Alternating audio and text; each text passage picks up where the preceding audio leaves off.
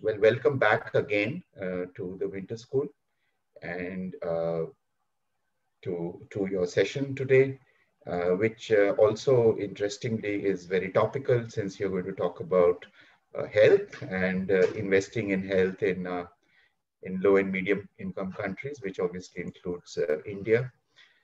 So without further ado, I will hand over to you. But yes, before a couple of housekeeping matters for those of you who may have not joined in yesterday, please keep posting your questions in the chat box.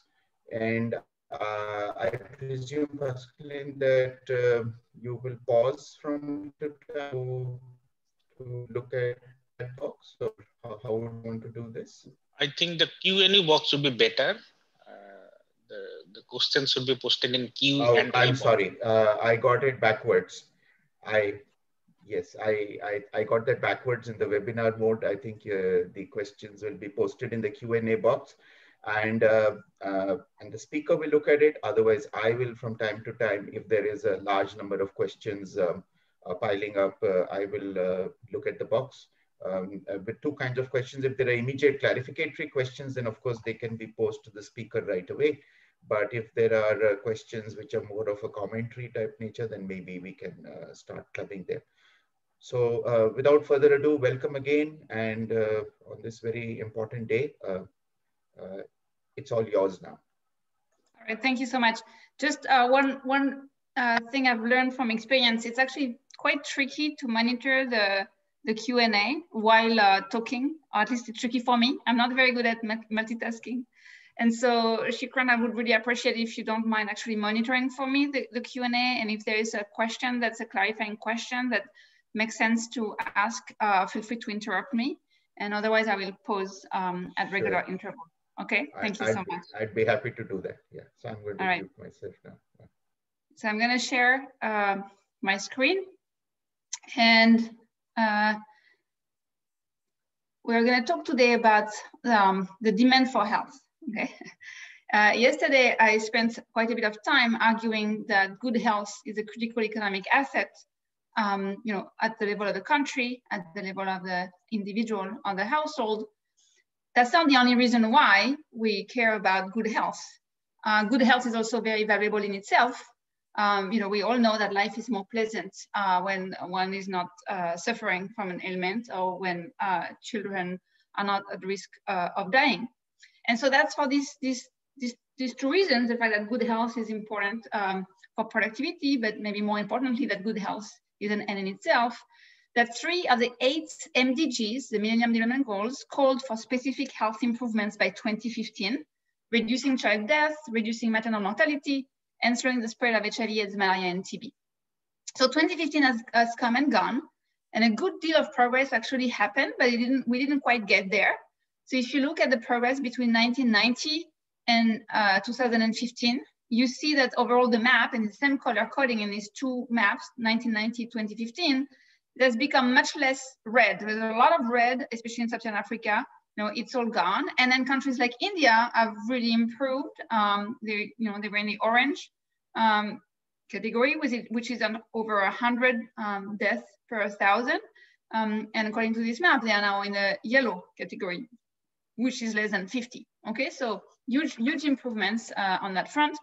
I could also show maternal mortality, and it's been also improving quite a bit. So there's been a lot of progress, but there is still some countries where the mortality rate remains very high, above 100. Okay, so we've not gone all the way to reducing these problems as expected. And if you look at some statistics, I put here some numbers from the World Development Indicators for 2005, 2007, and again, about 10 years later, 2013, 2015, depending on what I could find in the WDI. And I put India here, since most of you are in India, and then a few African countries, Kenya, Malawi, Mali. Oh, why is India here again? Okay, there is 2 India. Okay, it's a very important country, so it gets 2 columns. There is Peru, there is Nicaragua, and then I guess, oh, I know I messed up. I meant to actually have France, which is my native country, and the US, my country of adoption.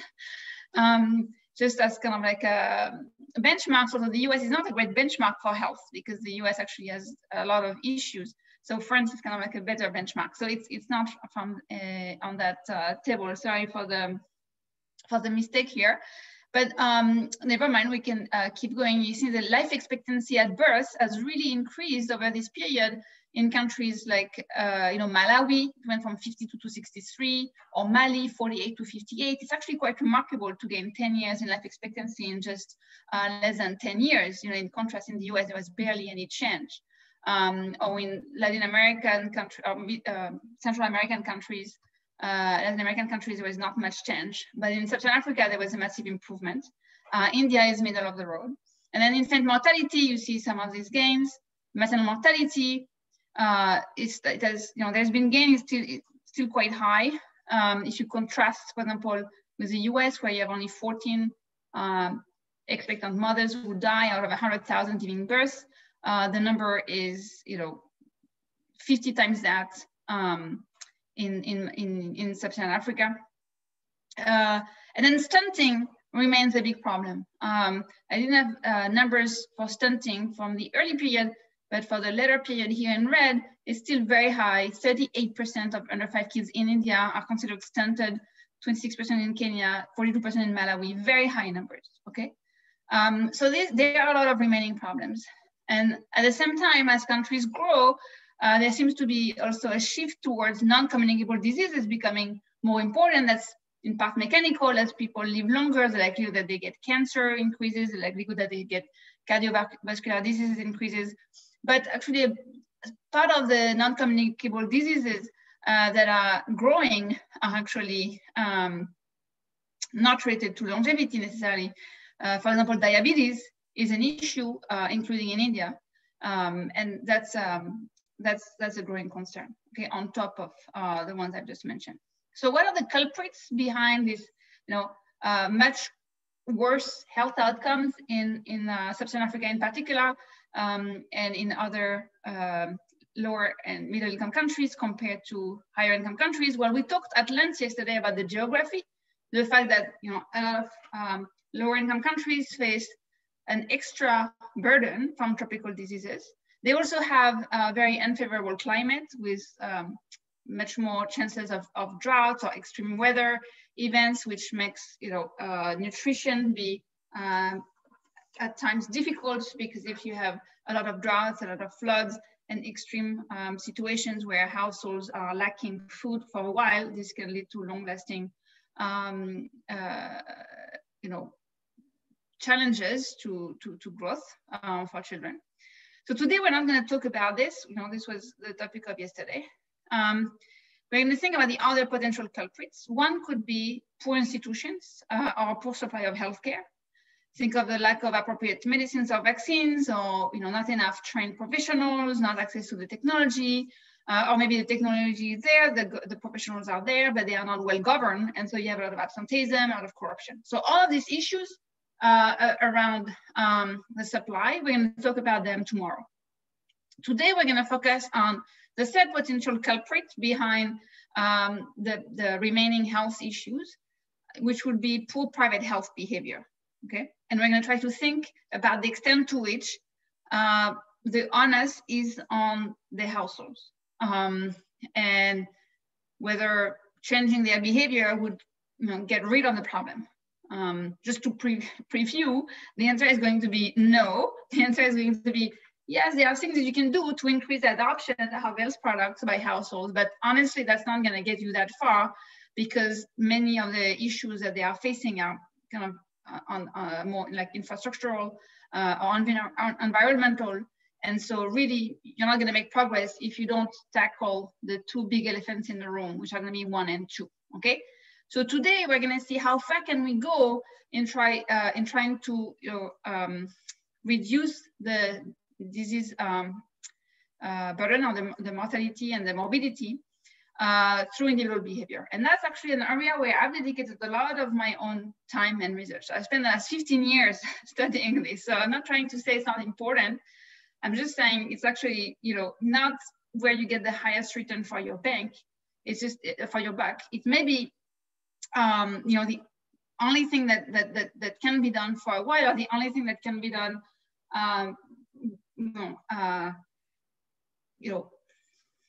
easily.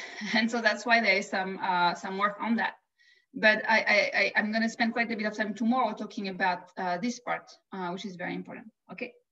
But so why ex ante could we think that maybe individual behavior is very important? Well, it's because if you look at the cause of death, there was this very influential article in The Lancet in 2003 that said that about 2/3 of under 5 deaths in the world, and most of them are in poor countries, could be averted if the parents of the children who die use simple, relatively cheap preventative technologies, such as anti-malarial bed nets, bleach for water purification, ORS kits to avoid dehydration during diarrhea episodes, and things like that.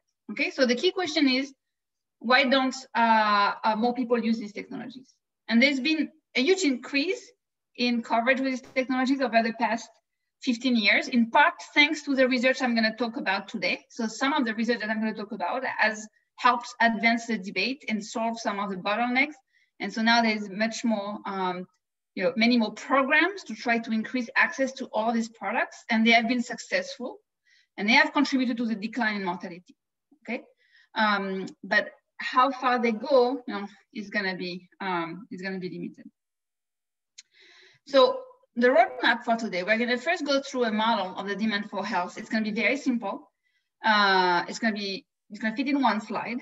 It's just going to be to illustrate the various parameters that we need to think about. Okay. And then once we've kind of established what are the key things we need to think about, we're going to go through them, one by one, thinking about the empirical facts we know about them, as well as the potential policy interventions that we can think of, and the extent to which they have been successful so far. So here's my simple one-slide model. People will invest in a specific health product or a specific health behavior if, guess what? The expected discounted private benefit is at least as high as the expected discounted private cost. Okay, so it's all about benefit versus cost, which means that people's perceptions of the benefits is going to be very important. Whether the benefits are private versus social is going to be important. And obviously the costs are going to be important as well. Okay.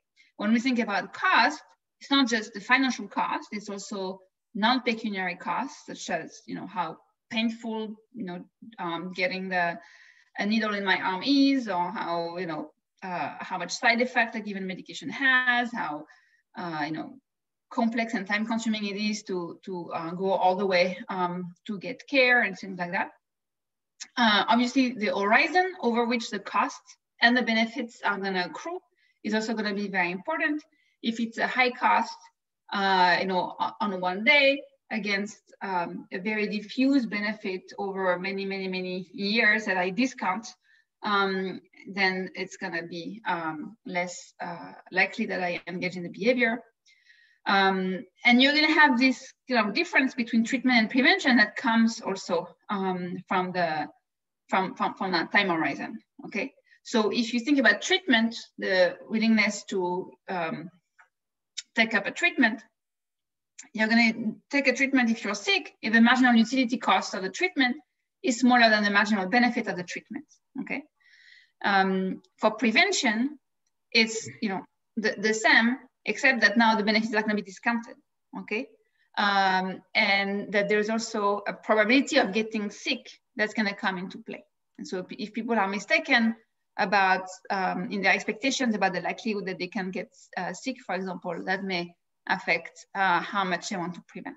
Okay, and in this very simple model, I assume that the patient is the person making the decision. So I look at my private benefit versus my private cost.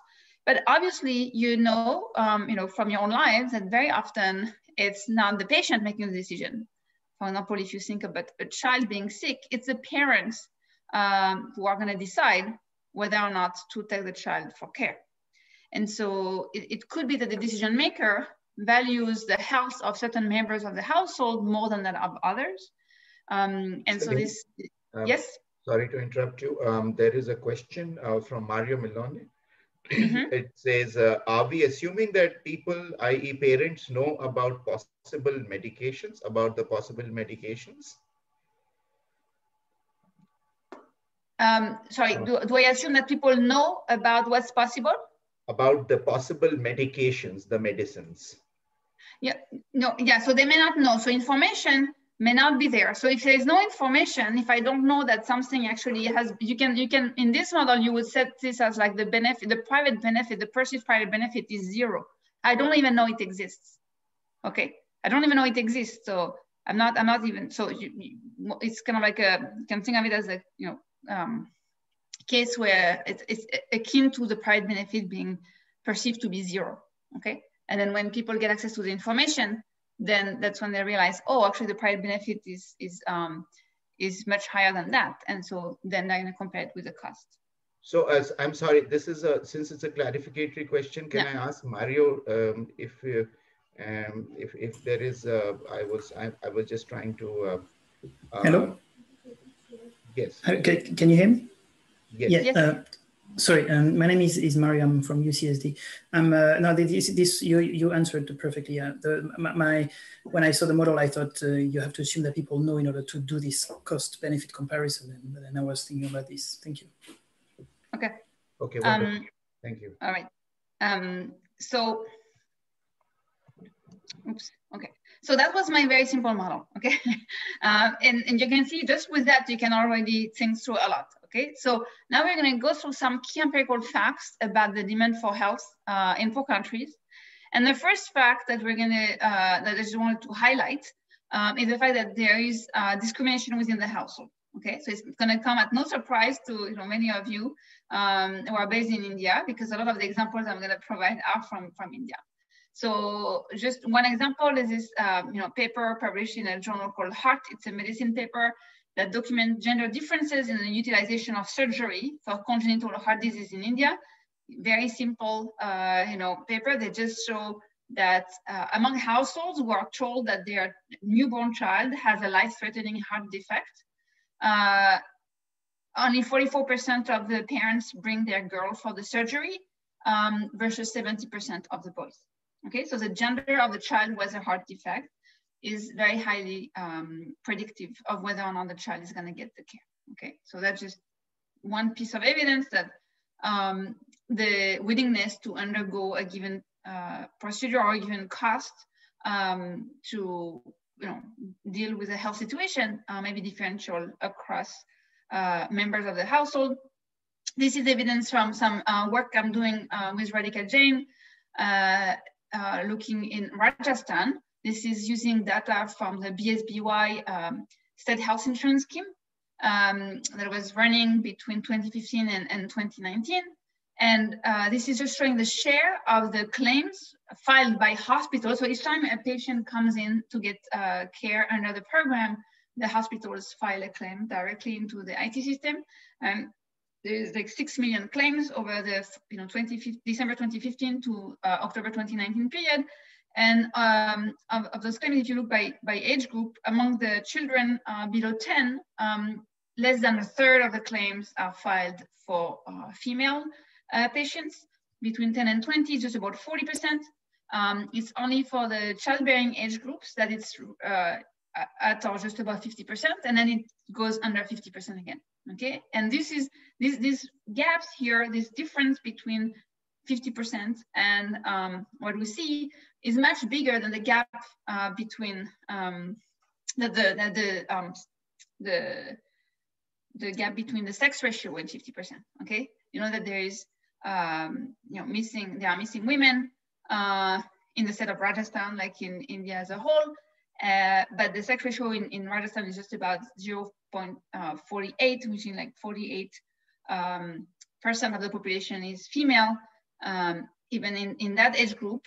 And here we see only 33% of the claims are for female. Okay, and so what we do in the paper with Radhika, we actually rule out that this could be explained by differential incidence of diseases. In fact, we see that this share female that now looking at the 20 to 45-year-olds is much below 50% for many specialties. This is orthopedics, plastic surgery, chest surgery, cardiology, neurology, many different things. And for specific types of diseases that we know from, let's say, the global disease burden database, or from looking at other, for India or looking at other contexts, we know that these diseases are not differentially affected gender, and we see a big gap in the data. Okay, so we take this as evidence that households are actually less likely to bring women to the hospital for care conditional on someone being sick. And that's despite the fact that in principle, this Rajasthan healthcare program was free. Okay, so even when it's free care, we see that women are less likely to be brought to the hospital. And there's, this gap between men and women, girl children and boy children has been, very well documented, as you know. And more recently, there's a paper by Jayachal and Pandey published in the ER that actually showed that the gap is due in part to a preference for sons, but especially the first son. Okay, so even among boys, it turned out that there is a pecking order, and if you're the firstborn son, you're really doing better. And if you're not the firstborn son, then you're actually underinvested in by your parents. And so how do they show that? Well, they came around to this realization when they were trying to explain why South Asian children seem to be shorter than they should be, and what does it mean to be shorter than you should be? Like if you look at the correlation between the height for age score and the GDP per capita in your birth year, India and Bangladesh and Nepal are clear outliers compared to this regression line, okay? And so these are, in blue are all African countries, okay? And so there is this puzzle that, children in Bangladesh, in India, and in Nepal are actually as stunted, if not more, as African children, even though they are richer than many African countries. Or for the same income level, African countries are doing much better on that front. And so they document that this height penalty is actually experienced only for higher order children. Okay, so the firstborns, the birth order one, these are the firstborns. In Africa and in India, they are equally stunted. Okay, but it's for higher order children that you see a gap emerge. And so it's the higher order children in India that seem to be disproportionately hurt. Okay, and so this was very illuminating, because when you see it like that, and they can show that it holds within household, it's not just that households with a lot of children are poor in India and disproportionately so in India than in Africa. They show that it holds within household. So this actually rules out a number of explanations.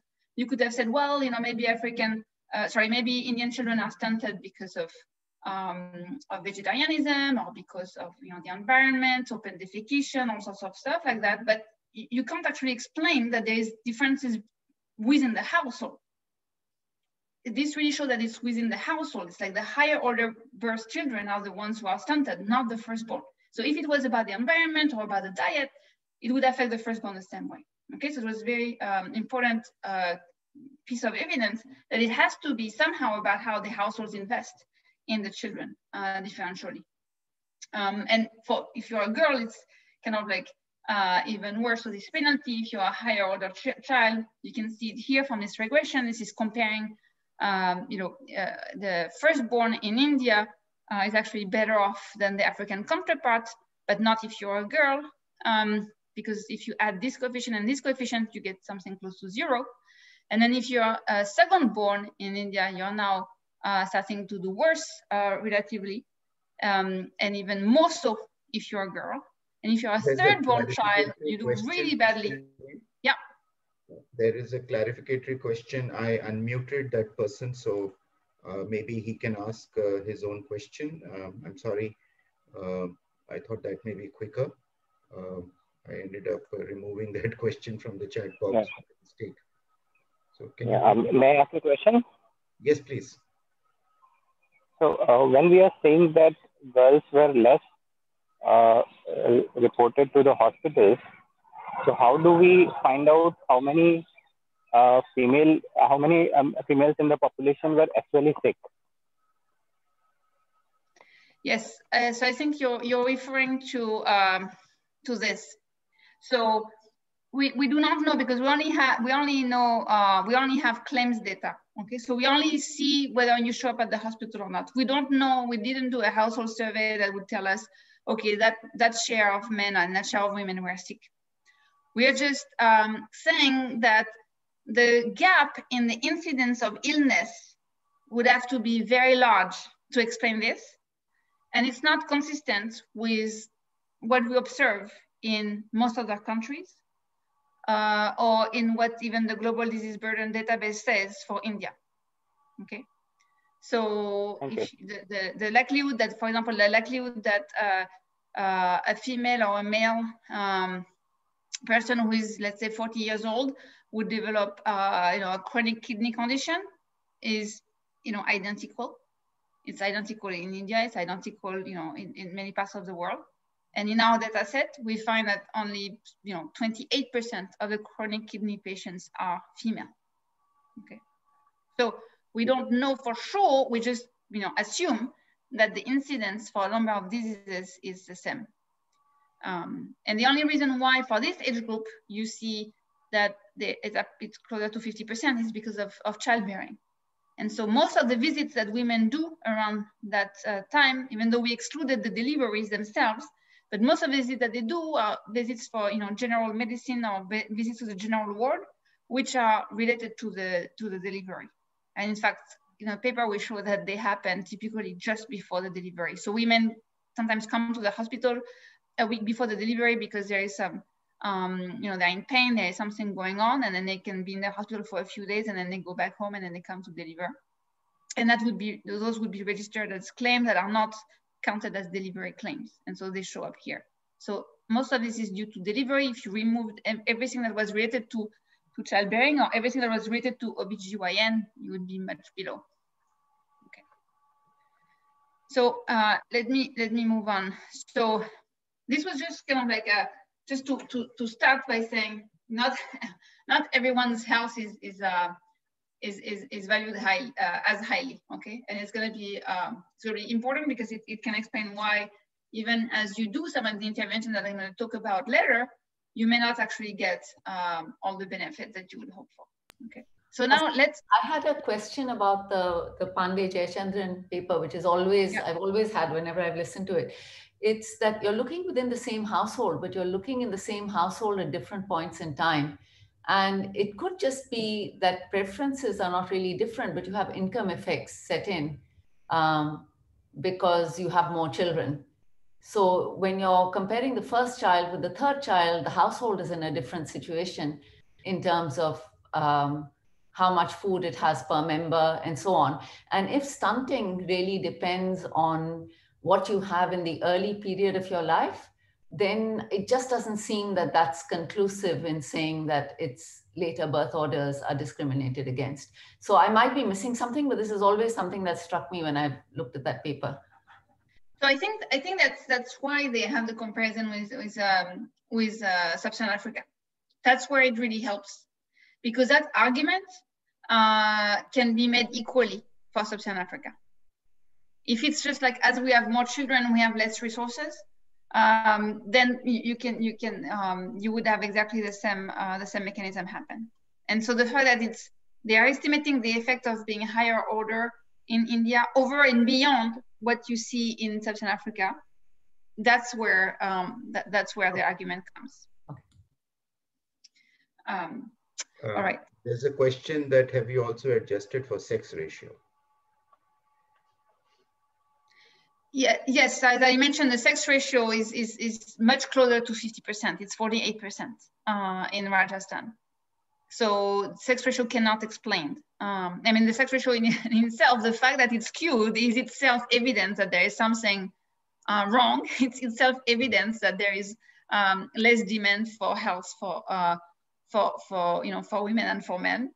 And then what we find in the claims data is maybe some of the mechanisms through which the sex ratio ends up being skewed. If you don't take women to the hospital when they have a chronic kidney condition, they are going to die, because without dialysis, you die. Okay, So that's the sex ratio cannot explain what we see. What we see can explain the sex ratio. The second key fact that I wanted to put out is the fact that there seems to be relative low levels of investment in preventative health. Okay, and so what do I mean by that? This is the results of a number of randomized experiments that were done, where people randomly varied the price at which a preventative was available and tracing out the demand. Okay, so they started with some of my own work, looking at bed nets in Kenya. Here with pregnant women, with Jessica Cohen, we have a paper where we randomize the price at which health facilities would allow pregnant women to purchase a bed net upon coming for prenatal care. And we found that when it's free, every woman takes it home.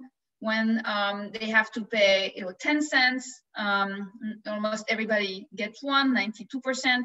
When they have to pay 20 cents, it goes down to 80%. And when they have to pay 50 cents, it becomes too much, and then you're down to 40%. So very kind of like steep slope here. So women value the product, they take it when it's free. I can also show you that they actually use it when it's free, but they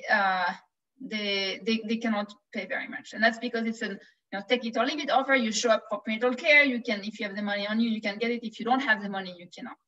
In a separate study also in Kenya, where I gave people 3 months to find the money, so they have 3 months to redeem a voucher to get a bed net, then the demand is not as downward, doesn't slope as quickly. You can see here that for the same price at which in a take it or leave it offer at the clinic, many women are not able to pay. If the household has 3 months to come up with the money, now the demand is about 80%, so it's much higher. But still, when the price of the bed net is $3, which is still a 50% subsidy, okay? So a bed net costs about $6. So this is a 50% subsidy for a product that lasts 5 years. Still less than 20% of households are gonna be able to pay that, okay? So these were some of the first studies, but then many people have replicated this design and randomized the price at which people could buy vitamins, soap, myself with co-authors, we work with a plastic latrine slab. This is like slabs to make your latrines more hygienic, water filters, chlorine, and overall, the key finding is that for all these products, the demand at full price is very low. At full price, the demand is typically below 20%. And you need to have very high subsidy levels to get high coverage, okay? And so that's what I mean when I say that there are low levels of investments in preventative health. I mean that at full price, even if it's an actually fair price in the sense that, you get more return for the product over the years in terms of saved curative costs than you spend on the product itself, people are not gonna be able to pay, okay? Or they're not gonna be willing to pay, okay? So the question we're gonna ask is whether people, don't care about health, that's why they don't wanna pay much. Or maybe they don't know the returns to this technology, so that goes back to the question that Mariano asked. Or maybe they don't have the money to invest in preventative technologies. And so it's really a liquidity constraint story, okay? So we're gonna be able to dispense very quickly with the first conjecture. People do care about health, okay? They do care about health. Another question here, Pascaline, just what about peer effects? So suppose you invest in a technology, if you think about bed nets, for example, but nobody else is investing in bed nets, and then you're interacting with these other people. Similarly, when you're thinking about other kinds of diseases that are infectious diseases relative to those. No, yeah, absolutely. No, so you're very right. So it could very well be. So it could very well be that. Sorry, I'm going the wrong way on my slides. It could very well be that the returns to these technologies are actually low. The private returns are low. Okay, I'm not putting it here as an option. Because of all the products I showed you here, there's only one product that would explain that. That's deworming, okay? So it's true that the private returns to deworming are extremely low. If you deworm your children, but your neighbors don't deworm their children, then it's not a good deal because your children get infected right away. And the deworming pill actually is kind of not fun, there's side effects. So there's like some private cost on top of the pecuniary cost. And so that could explain why people are not willing to pay anything for deworming. But for the other stuff, for bed nets, the private returns, even if you're the only one using one, the private returns are high. That has been shown. There are some spillovers. If a lot of people are protected in the area, even if a lot of people sleep under a bed net, even those that do not sleep under a bed net are going to be protected.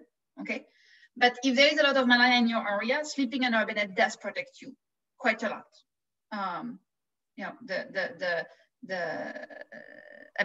For example, I spent a lot of time in my life in malaria endemic countries. I've never gotten malaria, knock on wood. I've always slept under, bed nets at night. So that obviously that's not the most, this type of anecdotal evidence should not convince you, but there's a lot of medical literature on that. So for all of these things, like hand washing and actually the private returns are shown to be high. Okay, for deworming it's not. So the question is. So that's why I'm gonna focus on the case where the private returns are high.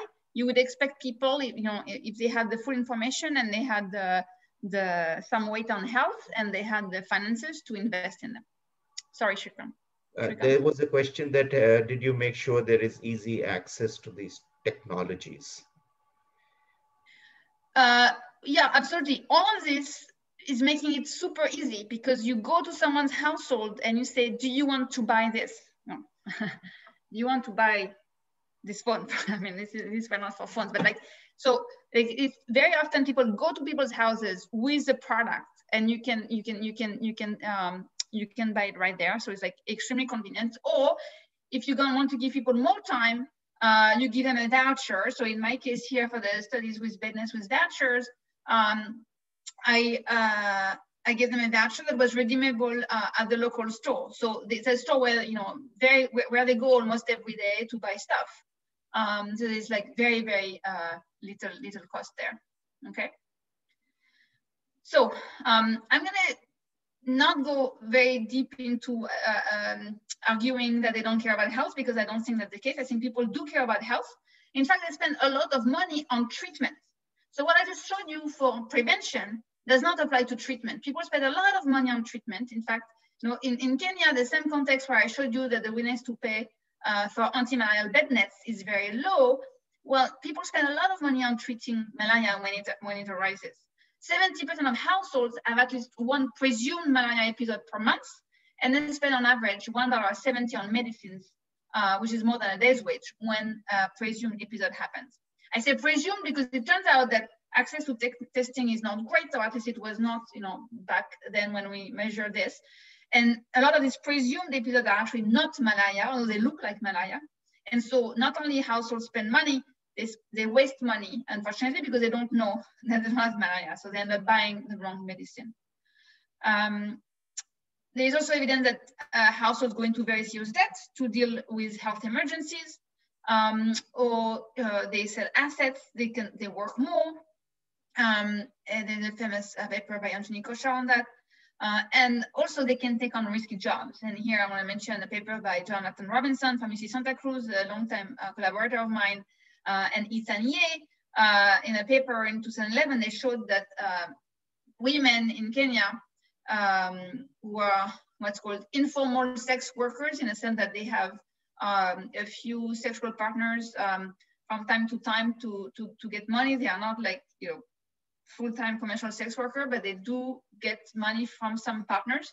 They're going to take more risk when they have a sick child. So on a day they have a child who's sick and needs medicine, they're going to be more likely to engage in risky sex that pays more. So it means unprotected sex, for example, which is, putting themselves at the risk of HIV over the long run in order to be able to get medicine for their child in the short run. So all of this suggests that, this very high willingness to pay to be able to treat somebody who is suffering means that health matters. People also report being stressed about health issues a lot. Okay, and this is something that Banerjee and Duflo in their pro-economics book mentioned. for many interviews that they've done, that own health or health of relatives is a primary source of stress and anxiety among the poor. So that's why I think we can dispense with the idea that people don't care about health. Although I want to go back to the point I made just before, which is that they don't care equally about everyone's health. Okay, so that's important. There is discrimination or differential treatment within the household, but at least in some parts of the world. So that's need to be kept in the background, but it's not going to explain everything. Okay. So point number 2, maybe they don't know the return to these technologies, and indeed, very often people lack information on either the cause of their poor health or what to do about it. And so there's a lot of information campaign that have been done over the years, and often information campaigns have a bad name. My sense is that people have this idea in the back of their mind that information doesn't make a difference. I want to clarify that I don't think that's true. I think information is absolutely necessary. It may not be sufficient. It may not always be sufficient. There are many cases where it's not going to be sufficient. That is obviously important. You need to start with the right information. Okay, and so here are some examples, and the references are in this annual review of economics that I read in 2011, and more recent handbook chapter with Ted Miguel in 2016. There's some examples from Bangladesh when people were told that their childhood tube well was contaminated with arsenic, that led them to switch water source. We're going to come back to this later. In India, in a study where they told people that their water source was contaminated with E. coli, that's contamination with fecal matter, that spurred people to start using bleach to purify.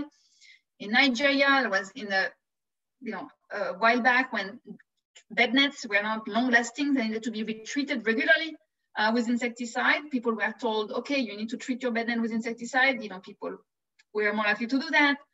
There's a very famous ORS campaign in Egypt where women were taught how to use ORS, oral rehydration salts, how to mix, sugar and salt and water to do the treatment, and that had very large effects. Okay.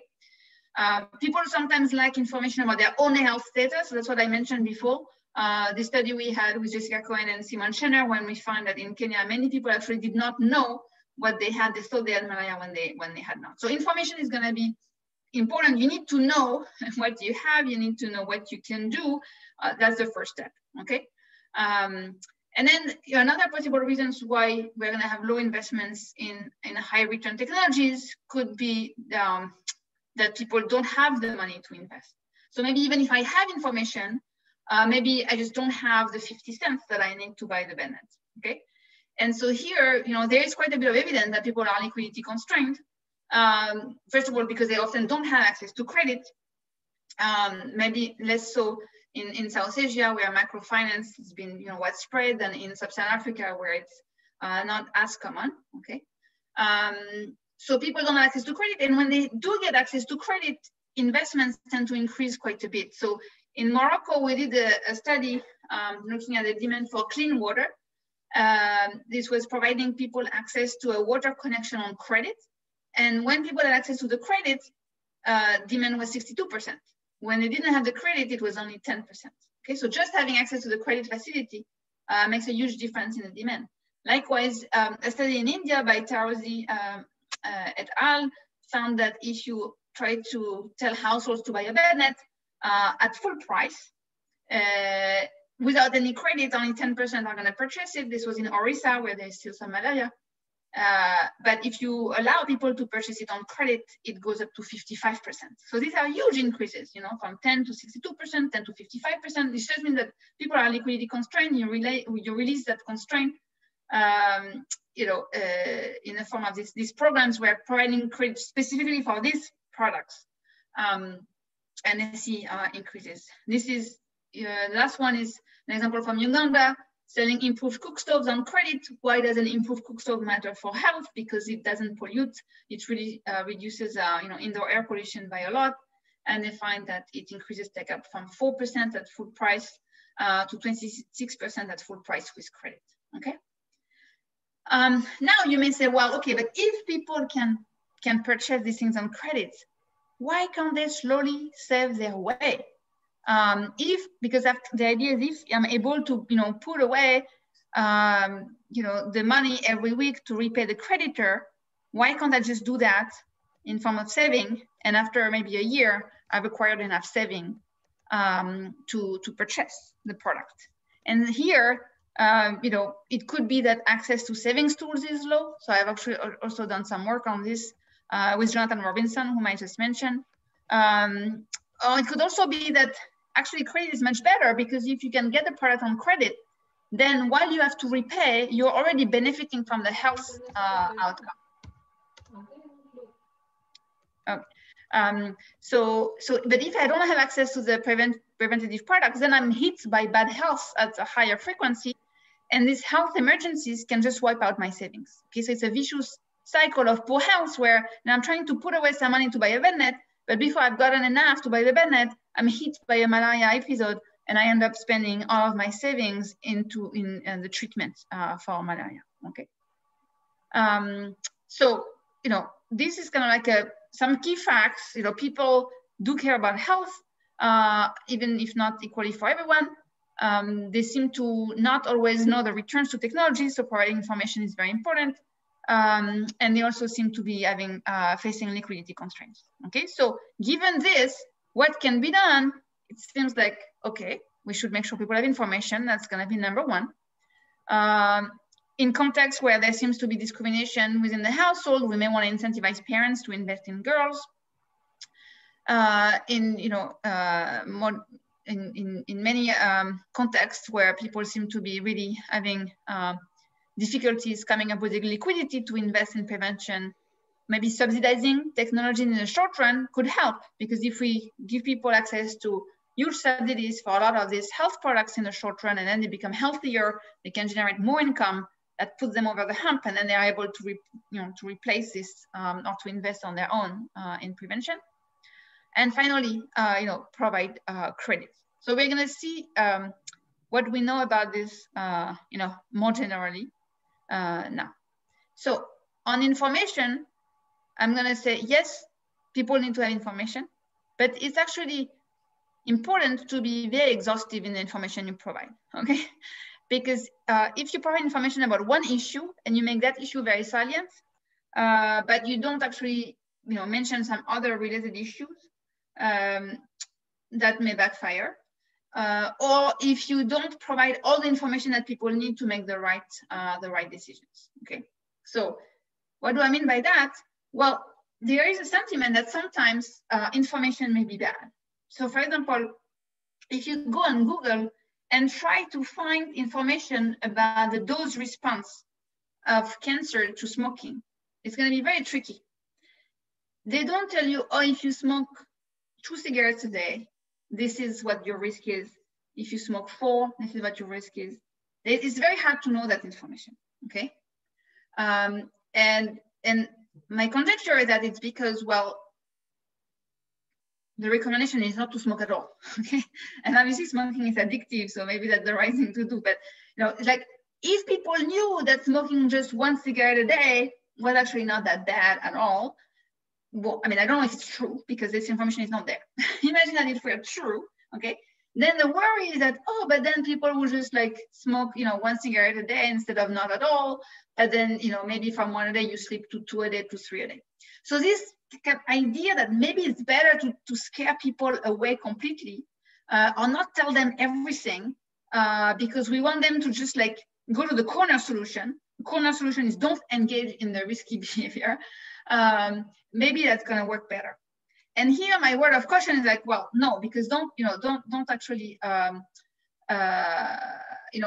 underestimate the fact that having full information can help people find what's right for them. And so the example I have is actually some work I've done that was in the context of my PhD 14 years ago, which was in the context of HIV prevention in Sub-Saharan Africa. And in Sub-Saharan Africa,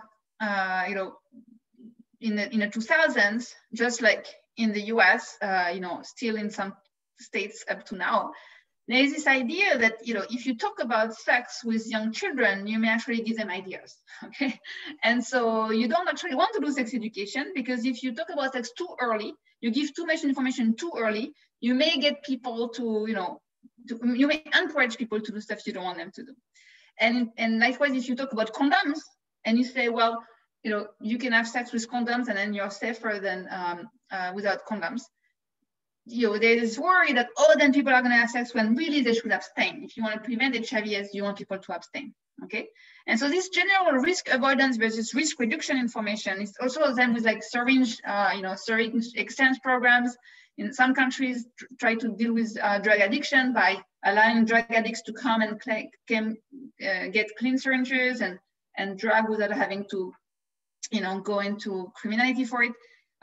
Saying, it's better to be a clean drug addict than unclean, and others like, no, if you actually allow people to be a clean drug addict, then you encourage the behavior. So this is a broader debate. And in the context of HIV prevention in Kenya, there was this idea that you really don't want to talk about sex. You don't want to talk about condoms. You just want people to abstain. And so I did a study that was trying to say, well, maybe just providing people information about abstinence is not going to get that far, because maybe at some point people don't want to abstain anymore.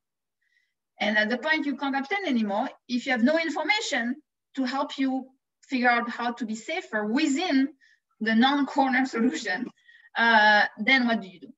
So I couldn't go around schools in Kenya and talk about condoms because it was not allowed, but instead I designed an information campaign around the fact that the type of partner you choose is very important for how much risk you face, okay? And this was at the time in Kenya, as in many countries in East Africa, where the HIV rates were very high, and they were much higher for young women than for young men. So if you look at the prevalence of HIV by age group, you could see that 15 to 19-year-old women had a 3% prevalence compared to very small for the men that same age. And in 2024, it was almost 9% for the girls and only 2% for the boys. And so if you go to a classroom, 8th grader, and you say, what's going on? What explains this? They'll tell you readily, oh, it's very simple. These girls are having sex with those guys, and these girls are having sex with those guys, okay? And so that's what's going on. There's what's called cross-generational sex. And so the girls are getting infected earlier by older partners, but then they don't necessarily marry those older partners.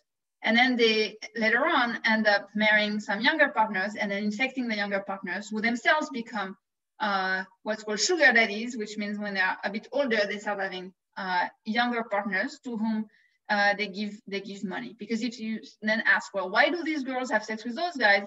Say, well, because actually those guys are much safer if you think about another risk that you face when you have sex, which is the risk of getting pregnant.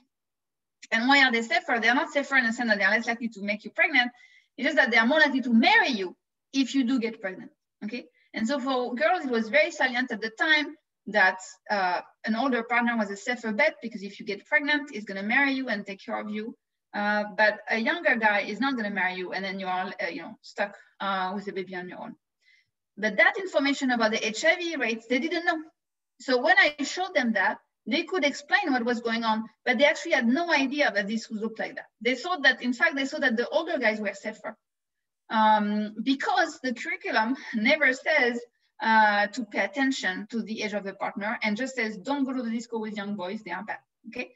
So this focus on abstinence only meant that girls had no sense that choosing a young guy was actually safer than choosing an older guy. Okay, so I just told them that information, and that made a big difference. When I told them about, I called it the sugar daddy risk information, it actually reduced the likelihood that they got pregnant, and especially that they got pregnant with an older man, by a lot. And in contrast, a teacher training the teachers on the official abstinence-only curriculum made no difference whatsoever. Okay, and that's because it's like pushing people to a corner solution that's not actually practical. Okay, so that's one question. Could I ask a question here? So, Yes. So if information is a constraint, how likely are people to believe provided information, and does it matter who is the provider in this situation? Do we know Absolutely. anything about these things? Absolutely, it matters. It may very much matter with the provider. In fact, so this intervention that I designed was kind of like adopted by a number of NGOs afterwards. Okay, and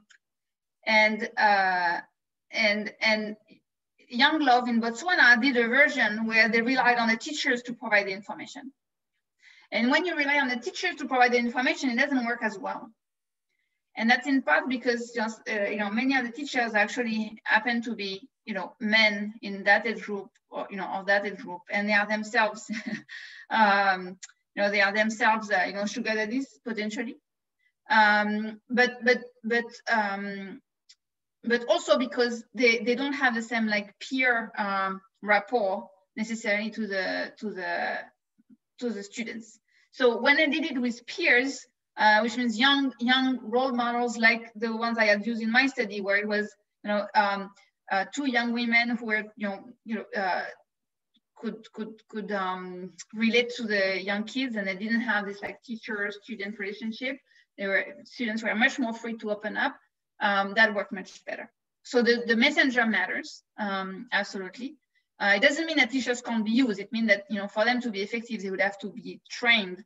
My recommendation, something that I think is a good middle ground, is to have somebody come around, someone who works for, like they said, the health ministry, who goes around school to school to provide the information.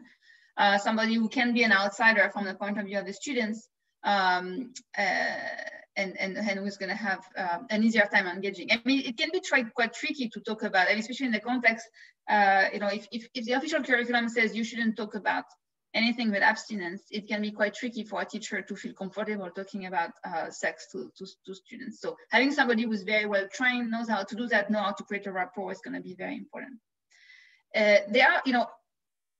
Here I'm showing you that, when you give information, you want to give the full information. I'm not making the claim that information always makes a difference. I'm saying it's a necessary condition. But we are making the point that it may not be sufficient, and I fully agree there are situations where it's not sufficient.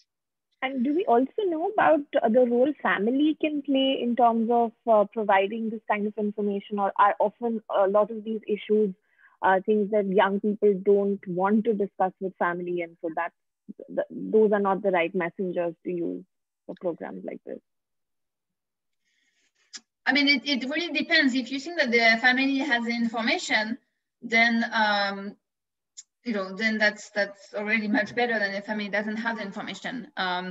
In the context of HIV in Sub-Saharan Africa in the 2000s, I think it's fair to say that the families did not have the information. The parents did not have the information. This information that I shared, I tabulated this from the Demographic and Health Survey, at the time. But it's not something that actually was, on billboards or everywhere. People just didn't know that information. So, and getting the information to students through schools is actually extremely cost effective. Okay, that's the reason why maybe a lot of information campaigns happen through school, is because there's already a structure, everybody is there, there's no extra cost for people to come. If you want to give information to the parents, then it's much more costly, because how do you find them? You have to make them come to the school, maybe they won't come, they are busy. Then you can try to route message through other, maybe through churches or through other community-based organizations, but schools have this really nice feature. In most countries now, school is mandatory, at least at the elementary level, and so you can really reach almost many households through schools. Okay. Thank you. So another cautionary tale is back to the example of the Bangladesh arsenic information campaign that I mentioned before. Here, it turns out, as I said, if you tell people there is arsenic in your tube well, people are like, I should pay attention. And they switch, to some extent to either like deep tube wells, which are less likely to become contaminated with arsenic, or to surface water, okay? But it turns out that if you switch to surface water, that's actually not a very good idea, because surface water is much more likely to have E. coli, to have fecal contamination, which causes diarrheal disease. And in fact, that was the reason why so many households had shallow tube wells in their backyards, is because 30 years prior, the government of Bangladesh had done a huge campaign to reduce diarrheal diseases, telling people stop taking water from, stop using surface water, it's not clean. Dig tube wells, and people did. But then, 30 years later, they realized, there is arsenic, not great. And then there are all these efforts to test the tube wells and to identify which one had arsenic, which one had not. Arsenic doesn't kill you, right away. It's not like in the movies. It's actually a very slow process, but it gives you a lot of side effects over time, like gout and stuff like that. So people didn't know that it was there. It's only once the governments realized that there was contamination that people got information. There is no way you could know otherwise. But at the time, they told people, beware of arsenic. They forgot to say, well, you should also beware of fecal contamination. Somehow there was this, institutional, knowledge that was gone, that there was a reason why people had switched towards tube wells in the first place. And so people did not get all the information. They were told there's a huge risk of arsenic without being told at the same time there's a risk of E. coli in the surface water. And so this very nice paper by Gorman, Phil-Glenister, and Hustam shows that households that end up switching away from their arsenic tube well and ended up seeing a 46% increase in mortality, in child mortality because of diarrheal disease. Okay, so it's another cautionary tale. If you give information, if you try to make one risk salient, don't forget the others. Okay, so that's what I wanted to say about information. But again, information is kind of necessary, not necessarily sufficient. Okay, so even when people have information, sometimes they're not going to engage in the behavior that you want them to engage. And so we still have to understand why. So I mentioned gender issues. There are a few studies that have tried to see whether it works to incentivize parents to invest in girls. The jury is still out. I'm going to skip for the sake of time. I have a former student at Stanford, Odysseanie, who did this study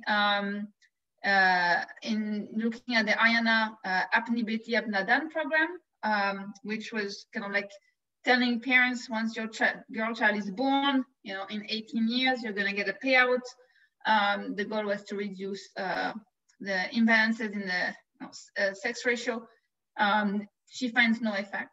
More recently, there's a randomized controlled trial done in Bangladesh by Bowman, Field, and Glenister, where they find that if you give a carrot, which is closer, so you don't tell parents at the time the child is born, in 18 years we'll give you stuff. It's when the daughter is 16, you say, if she's not yet married by 18, then we'll give you stuff. Then it can help delay marriage, and so child marriage reduces, okay? And if you don't marry your girls as quickly, then you keep investing in them for longer, okay? So that's maybe a bit promising. But on the whole, there is still a lot more work that needs to be done to understand how to incentivize parents to invest as much in their girls as they do in their boys in context where there is differential investments. So let me focus on subventions for preventative technologies. Here, the idea is, okay, maybe we can subsidize them in the short run to put people over the hump, okay? And here, the way you want to think about whether that's a good idea, I'm going to write the objective function of the social planner here. Let's say the principal who values the health benefits that she gets out of people using a health product, but you also care about the non-health utility of people and alternative uses of fun. Okay, so you maximize this objective function, which depends on essentially the health benefit that you get when a household uses a product I appropriately. Then you want to put some dollar value to this health benefit. Okay, so that's going to be Z. You only get these benefits if the household actually uses, or if the individual uses the product. Okay, so that's a binary variable telling you if the person uses the product. And then this is going to be the non-health utility of the household. That's going to be the cost, the marginal cost of public funds is lambda, and this is the subsidy that you're providing to households to get this health product. and then the contribution value.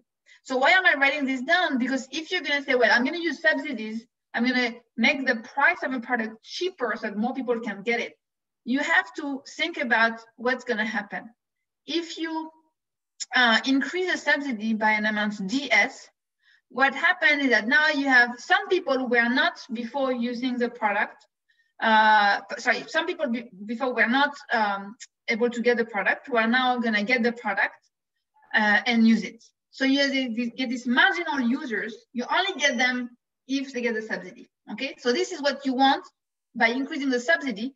You want to get a whole bunch of people who are new users who would not get the product otherwise. And these new users, they are gonna have these benefits B of having the product, BMAR, valued at this subsidy. But when you induce all of these new users, the concern is that you may also induce a whole bunch of people to take the product because now it's it's cheaper, but maybe they are not going to be using it.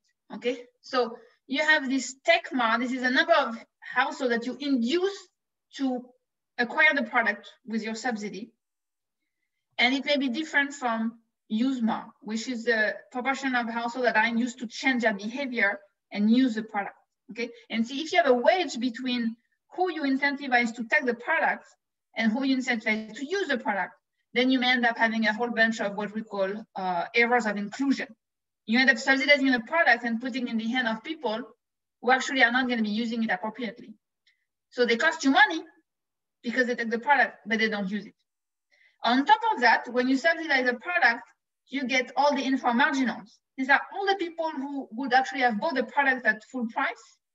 Now, because you have a subsidy, if you can't target the subsidy, they're going to get it cheaper. So they cost you money because you are subsidizing it for them as well. So in thinking about whether you want to subsidize, you have to think hard about whether you have a lot of inframarginal takers that you're going to subsidize when you don't need to for them to generate the benefit. And potentially you have a lot of takers who are not going to use. And you also have to ask yourself whether the marginal users have a health benefit, which is as high as the other users. Okay. So that's what I'm gonna show you now, how to look at what type of experiment do you want to do to be able to understand the extent to which you have this gap between who uses and who takes the product. Okay, does the subsidy induce some people to take the input but not use it? Do those people have actually low returns? And do you have a high cost of the program because of inframarginals? These are all eminently empirical questions. And so from one context to the next, it may vary. From one product to the next, it may vary. But we can think about the type of data that you need to be able to understand in a specific context for a specific product, what is it going to look like, and whether a subsidy is the right thing to do, and what should be the amount of the subsidy. Okay. So Pascaline, I've done the bunch of those. Yes. So there was a question earlier about the role of time. So the question was really that can spending more on treatment than prevention be explained by exponential discounting or some other behavioral preference like hyperbolic discounting or underestimation of probability? So that's, I guess, to do with whether there's some time or something built into your model. Yes, so there's a discount factor in a very simple model, and depending on the shape that the shape of discounting, whether if you have a beta delta model, which is going to be quasi hyperbolic discounting, then people don't think about the future too much. They're like focused on the present. Then yes, that could explain. I'm gonna say at most it's going to explain a small fraction because the great majority of people are not quasi hyperbolic discounters. And if you look at the extent to which people invest in in education, in many other things that have returns over the long term, it could be hard to explain why they would invest in education but not in preventative health if it were just due to discounting. So I think there are some cases where discounting may be there. We're going to touch upon a few things, but for me, it's not the first order thing. I think there are other problems. Okay. Yeah. So this is back to the bednet study. I showed you some of that data before. This is the take-up among pregnant women at clinics, whether or not they purchased the bednet. Here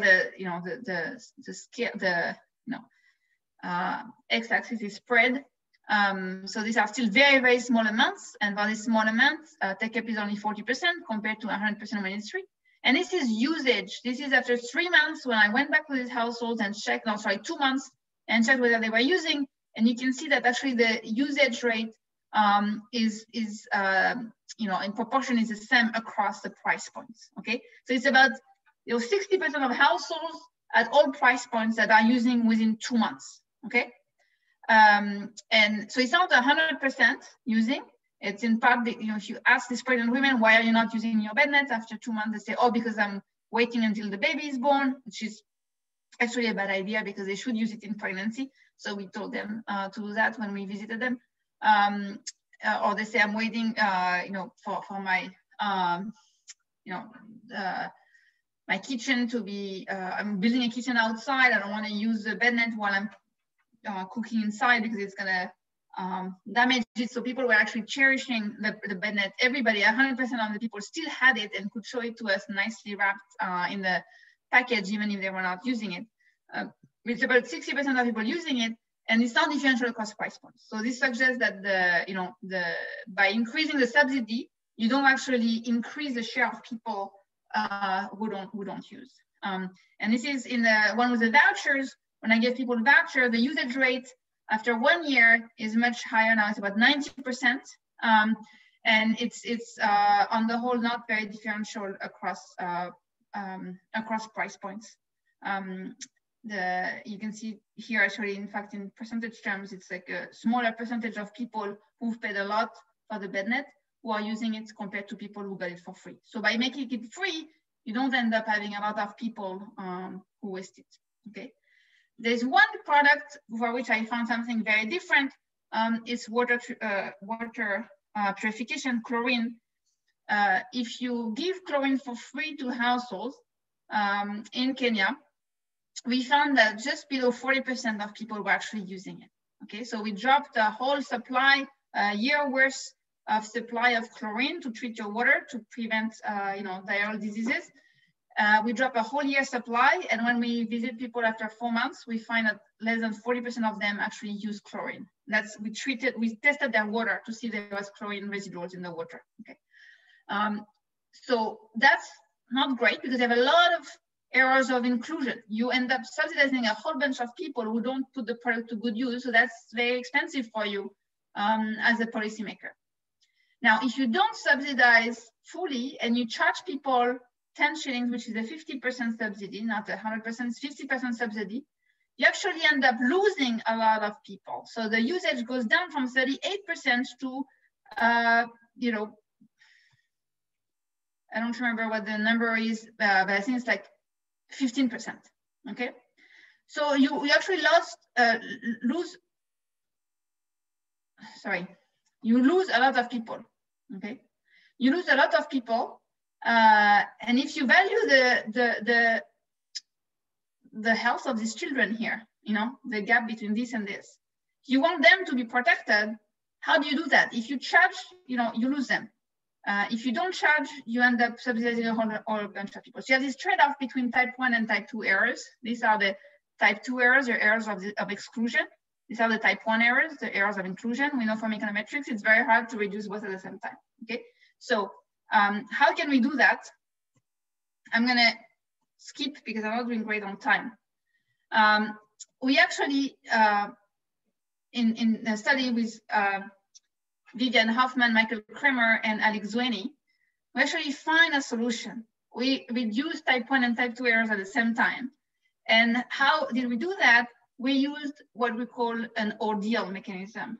Okay, that means make households pay some small non-monetary costs to prove that they care. Okay, and so I'm going to skip to make sure I have a chance to explain. In that same study, I showed you before these 2 points, this one and this one. In that same study, we actually had a fourth group. This was also randomized, whether it was free delivery or 10 shillings or 20 shillings. We had a 4 random group where we gave people coupons for free chlorine. It was still free. It was still a whole year supply, okay?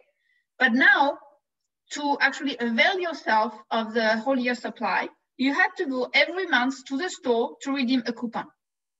The store is not particularly far, okay? It's maybe where you go shopping regularly anyway, but you have to keep your orders in order, your coupons in order. You have to not lose them. You have to remember to redeem them. In January, you redeem the January coupon. In February, the February coupon, okay? And when we did that, it worked extremely well because people who don't care for the product don't actually redeem the coupons. And people who care for the products do redeem the coupons. So it's amazing because you end up getting everybody that you wanted to have, okay, to be covered without much wastage. You lost all of these people. So if you drop it at their home, they don't have to do anything. They take it, they say, oh, thank you, because they don't want to tell you they don't care about throwing. But if they have to go redeem, they don't go, okay? So that's really nice. Obviously, we were very lucky that we targeted the size of the ordeal perfectly to get this, okay? You can get it wrong. If you make the ordeal way too big, it may not work, okay? In fact, within our sample, we find that, you know, for households that had to go further out to redeem the coupons, the take-up rate was, you know, the coverage rate was a bit lower, okay? So you can, you know, do a whole bunch of, additional work to kind of think about what's the optimal policy, since we have a little bit of, you know, loss if the coupon is not redeemable right next to you, etc. Some people may be living too far from a redemption center. I'm going to skip for the sake of time, but we estimate in that analysis that it's actually extremely cost effective to give people 100% subsidy with the micro ordeal. For most of the parameter space, for most of, you know, values of per daily averted, you would actually do very well with this micro ordeal design. Okay, and just to show you that replication is important, I actually recently did a replication of this in the context of Malawi with Bassi Nyema, Zach Wagner, Emily Rowe, and Aaron Wolf, where we exactly replicated the Kenya study from 10 years prior in the context of Malawi, and we find identical results. We find that coupons are extremely effective at targeting precisely the households who are going to want to get the product, okay? And in that Malawi replication, we're actually able to look at health impacts, and we find that the coupon program reduced illnesses quite a bit, reduced diarrhea, you know, waterborne diseases quite a bit, okay? And it reduced it more for people who have an unprotected water source, okay? So people who already have a protected water source, they are gonna be less likely to redeem the coupons than people who have an unprotected water source. And as a result, the health impacts come from those who have an unprotected water source, okay? So was, you know, very surprised to find the results hold so well in a different context. Now it has me convinced that, you know, the same kind of work that I did on the pricing of bed nets, you know, 10 years ago, that's convinced me that free distribution was the right way to go, given that people actually use free bed nets to a great extent, has now convinced me that for chlorine, you don't want to give it for free through home delivery. You just want to give them for free through coupons programs, okay? Now I'm going to skip that also in the sake of time. And maybe coming to some of the other barriers that you alluded to. I have like 4 minutes, so I apologize, it's gonna be rushed. But you know, there is, I'm sure many of you are gonna, you know, if you could scream at me right now, you would scream and say, but free is not always enough. We know that free is not always enough. Individuals may face other barriers. There may be social barriers to take up. There may still be some lack of information on benefits. Maybe sometimes the hassle costs are too big. And so in such cases, incentivizing people to do the right thing, which is giving a subsidy that's greater than 100%. Not only I give it to you for free, but on top of it, I pay you to go do the behavior. I give you, you know, a reward if you do the behavior. That may be necessary. And there is this famous study that I'm sure you all know about by Banerjee, Duflo, Bannister, and Kochari, which was discussed at length in the Nobel Prize announcements just over a year ago, that looked at immunization in Udaipur, Rajasthan, and they showed that one of the barriers that people face when getting immunized is the fact that there is not great reliability of the supply. And we're gonna get back to that when we talk tomorrow about the delivery side. And so just providing immunization camps that were very reliable increased the likelihood that people would get their kids vaccinated by quite a bit. But that effect of the camp actually tapers off over the course of the different immunization. So the camps themselves only increases the share of kids who get fully immunized at least 5 immunization from 6% to 18%. Okay, that's huge, it's tripling, but 18% is still a far cry from the 100% that you would like to see. And what they did is that in some of the camps, they randomized whether or not parents would get an incentive. If you bring your kid for each immunization, you would get a bag of lentils. And then if you did 5 and you complete the course, then you would get a set of plates or something like that. And that increased immunization, complete immunization to 39%. And so that in their paper, they interpret the fact that this little incentive is really trivial compared to the expected benefit from the immunization as evident that present bias may be a barrier. Because I have to each time bring my child, it's like, I'm kind of, discounting the benefit of the 3rd and the 4th and the 5th immunization. If you dangle in front of me an incentive that I can benefit from immediately, that convinces me to come and do it, okay? So that would be, they interpret this as evidence that present bias may be one of the reasons why people keep putting off coming for the 3rd and the 4th immunization, but the incentives can overcome that. But so, for polio drops, people come to your house, don't they, to give the drops? People visit you to people visit your houses to give polio drops. Yeah, I think, it depends on the context. I think for polio, I think it may be the case. I don't know if it was the case at the time in Udaipur, but it may be the case. But there are many other, the other type of, there's also the measles, DPT, measles and a bunch of other stuff. I don't actually know which ones. Right. Those are not easy to do at home, but I know for polio drops, maybe it's only in the big cities, but for my daughter, they would come on clock and do it. But anyway, please carry on. And for polio, and why polio? If you think why polio, well, precisely because polio, they are trying to eradicate it, right?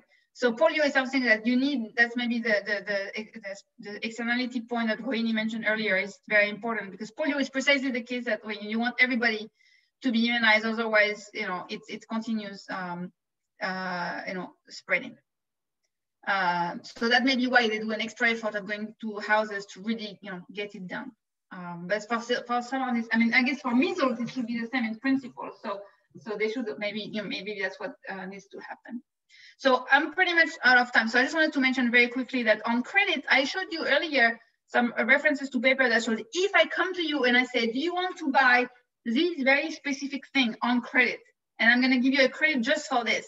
Then it increases the demand for health products.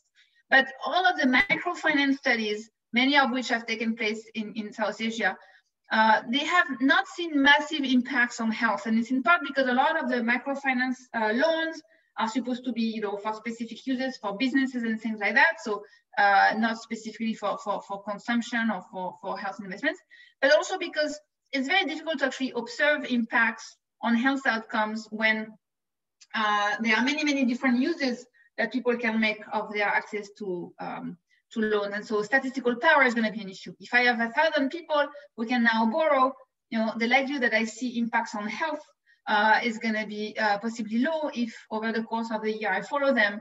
The share of households that are going to have a health problem is going to be let's say 15%, and so now I'm down to like 150. And measuring health outcomes requires large samples to be precise. So we don't actually have evidence either one way or the other suggesting that when you expand broadly access to credit and you reduce liquidity constraints, you see impacts on health. But so just to make sure that I get that my conclusion across, sorry for taking 1 minute, extra minute. even though I've spent quite a bit of time on these issues of private behavior, I don't think it should be necessarily, what policymakers spend all their time on. Because we can inform people, we can give them subsidies, we can even pay them, but is that going to be cost effective? I think it's going to be more cost effective if we attack the two other elephants in the room, which is the bad geography and the poor supply. So I'm going to talk about the supply tomorrow and what can be done to increase the quality of the delivery and access. And I already mentioned yesterday that I believe eradicating malaria should be a first order thing on the international people with power, and also finding vaccines and cures for more tropical diseases. I think it's something that would have huge returns if we could incentivize R&D in that domain. Explaining the water and electricity grids to make sure everyone has access to clean water, to well-equipped hospitals, and making sure that health professionals do their job. So we're going to talk about this tomorrow.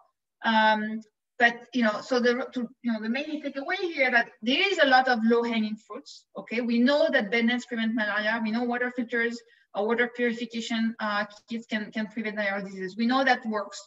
But ultimately, if you think about a household that's faced unclean water, as malaria around, dengue around, HIV, all of that stuff, they have to constantly think about health. They have to constantly do behaviors to protect themselves. And that's super time consuming. That's a huge tax. We don't have to do that. I don't have to do any of that. The only thing I have to do is brush my teeth. Okay, that's about it. Otherwise, everything is fine. The water flowing out of the tap is clean. There's no malaria. There's no nothing. Right now, obviously, I have to wear a mask when I go outside. I have to be careful about COVID. But outside of the COVID crisis, we don't have to worry about anything at all. That gives us like so much more, bandwidth to focus on some other stuff. But if you have to think about every little aspect of your life being potentially hazardous to your health, it's just I think putting too much on households, putting the onus way too much on households. And so I really think it's important to focus on the big returns ticket. In the meantime, let's make sure everybody has access to a water filter and a bed net, and at least they don't have to pay for it.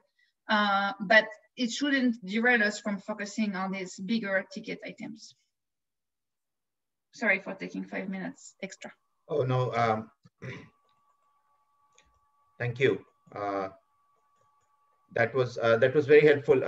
It was quite an incredible feat that you managed in 90 minutes to go through this very large mass of literature and very relevant for all of us, and particularly the one you were talking about, immunization, because now we're going to have the COVID vaccine and so on. Yeah. So I think thank you very much. Like I said, it's quite an incredible feat that you pulled off by going through so much of this very fascinating sort of micro level information in 90 minutes. There has been a very large number of questions and some more of a theoretical nature in terms of, the preferences and so on, and others.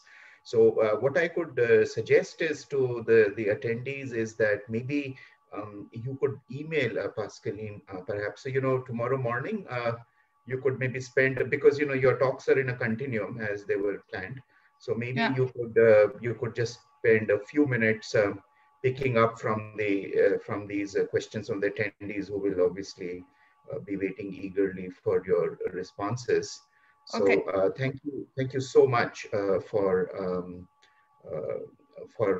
these insights, particularly because I think they are very relevant. You obviously have done phenomenal amount of work on these issues in these various countries. I also want to make a plug for the remaining sessions. We have now 12 sessions in the next 4 hours, where 40 high-class papers are going to be presented. So I do request all of the attendees to please stay tuned in and to attend these talks. And Pascaline, we will see you again bright and early for us tomorrow morning at 8 a.m. And I think we can let you go back and relieve your partner from housekeeping duties. So thank you. By now, I hope my kids are asleep. Yes, that would be quite relieving, I hope. So thank you very much, and good night to you, and a good morning to everyone.